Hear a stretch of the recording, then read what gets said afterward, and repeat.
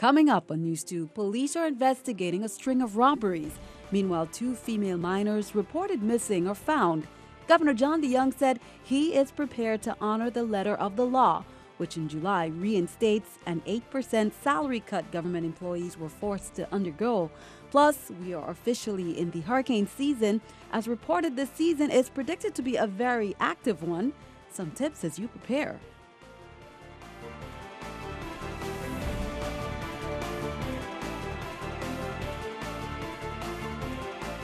Hello, welcome, and thanks for joining us on this edition of News 2. I'm Sandra Gumansing. Well, we are in the hurricane season officially. As reported, this hurricane season is predicted to be a very active one between June 1st to November. Bernie kicks off the show with a look at hurricane season 2013.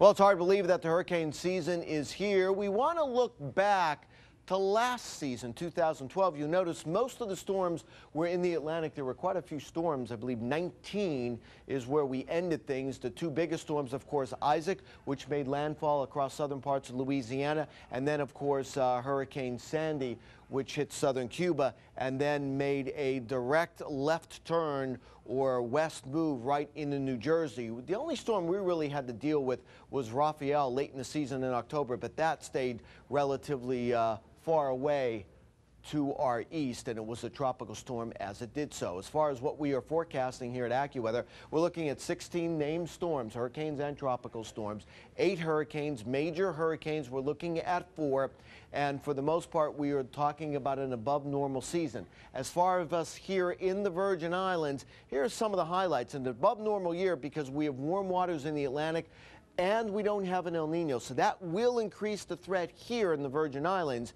And the most likely time frame that we would be looking at would be late September into October.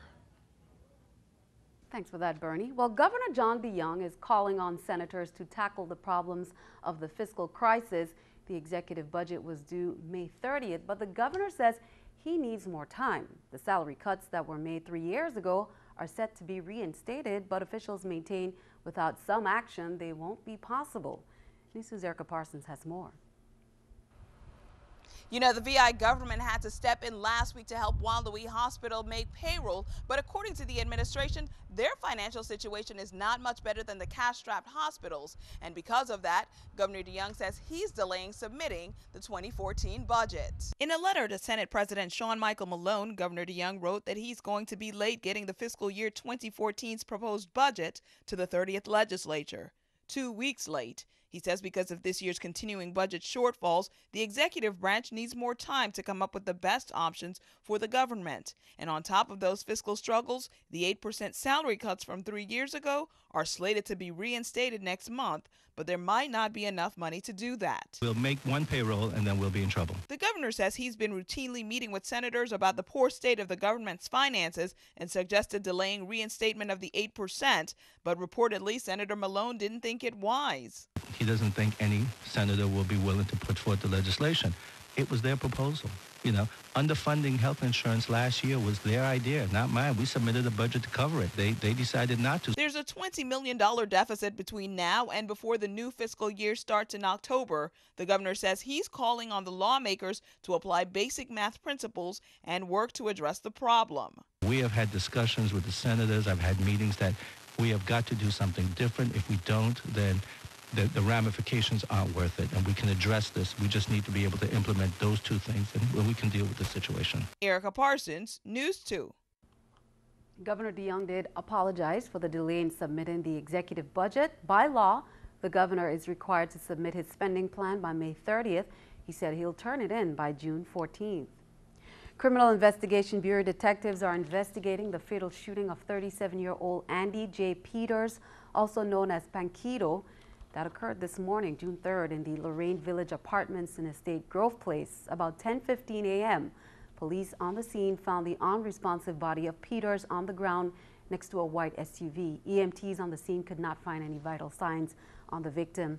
Forensic technicians collected several spent shell casings from the area. A monitoring bracelet was attached to Peters' left ankle. Police said Peters was awaiting trial for a 2011 gun possession charge and was incarcerated for more than a decade following a 1996 first-degree murder conviction.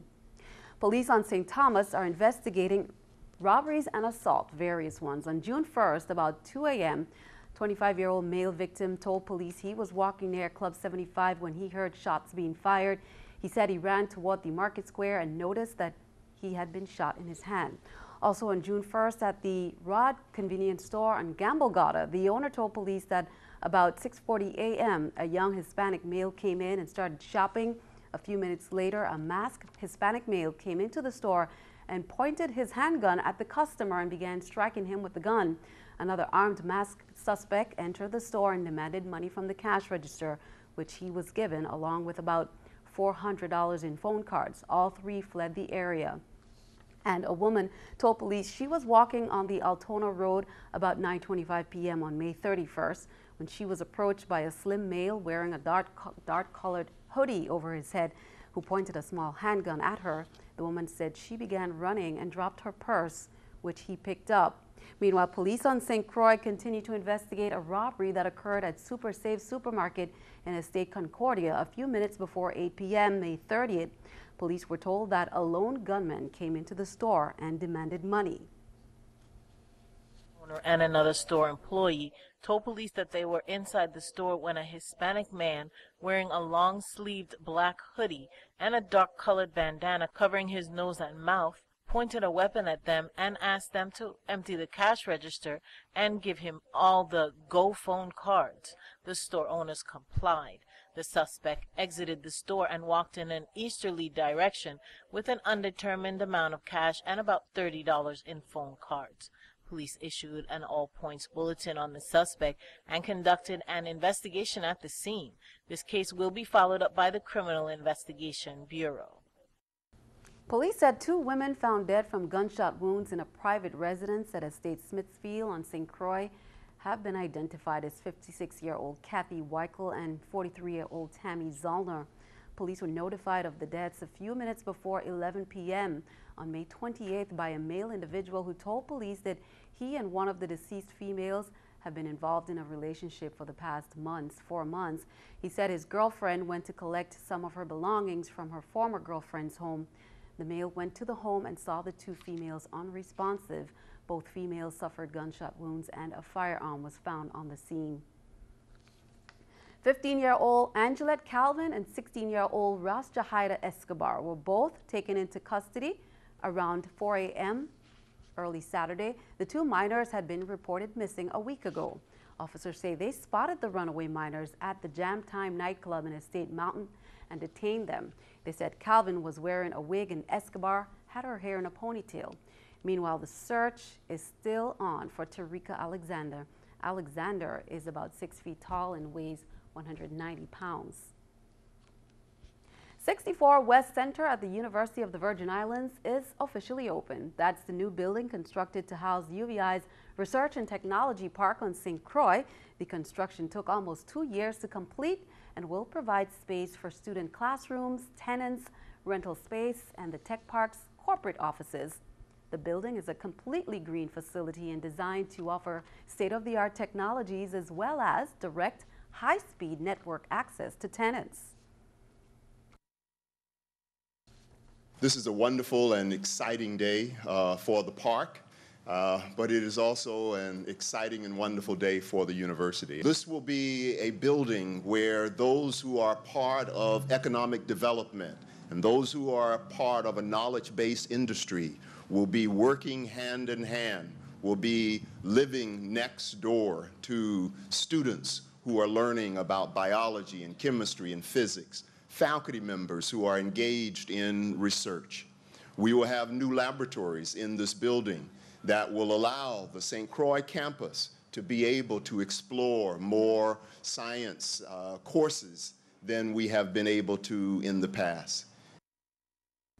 Well, it's been more than 3 years since Private First Class Bradley Manning was arrested in Iraq. Government prosecutors are trying to prove he aided the enemy when he handed over classified documents to WikiLeaks. Manning's attorneys argue he leaked the material believing he was making the world a better place. Danielle Nottingham reports from just outside Fort Meade in Maryland. A couple dozen protesters turned up in the rain outside Fort Meade to support Private First Class Bradley Manning.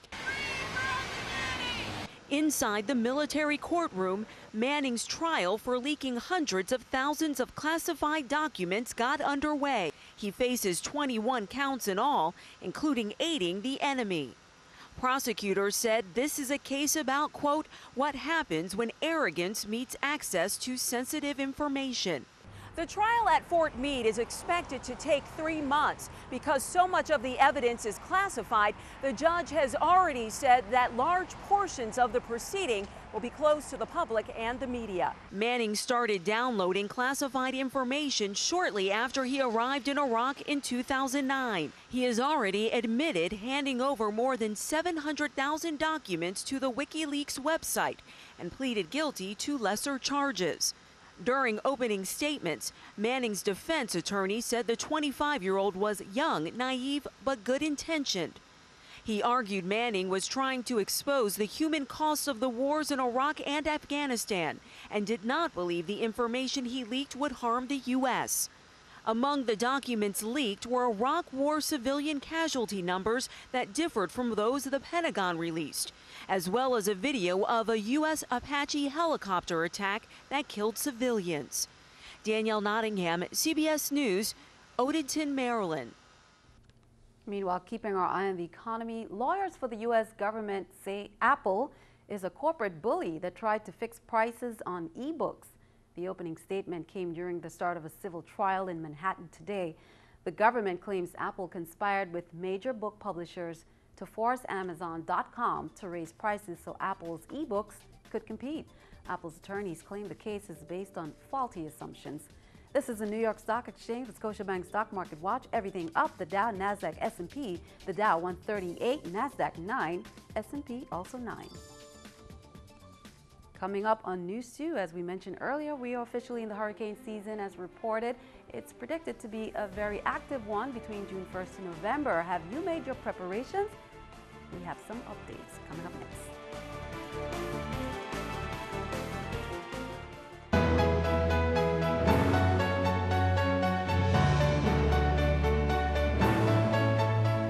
And as we reported earlier, we are officially in the hurricane season. And as reported, this hurricane season is predicted to be a very active one between June 1st to November. Have you completed your preparations? The experts offer some tips. The 2013 hurricane season has begun, and it promises to be very active, as reported by the National Oceanic and Atmospheric Association, or NOAA, and News2's weather forecaster, Bernie Rayno. What we are forecasting here at AccuWeather, we're looking at 16 named storms, hurricanes and tropical storms, 8 hurricanes, major hurricanes. We're looking at 4, and for the most part, we are talking about an above normal season. As far as us here in the Virgin Islands, here are some of the highlights. An above normal year because we have warm waters in the Atlantic, and we don't have an El Nino, so that will increase the threat here in the Virgin Islands. The Virgin Islands Territorial Emergency Management Agency's Director, Elton Lewis, reminds us that in previous years we have had few false alarms. However, he says his forecast should not be met with a half-hearted response. We must all take it very seriously and commit to prepare. Get a kit to make a plan for themselves and the family and to be informed. Listen to TV2 such as yourself, the radio for information that's going to be coming out on a regular basis by TEMA and the National Weather Service with regards to this year prediction. Here are some other tips. While emergency plans may be different for each family depending on location, disaster supply kits run pretty much the same.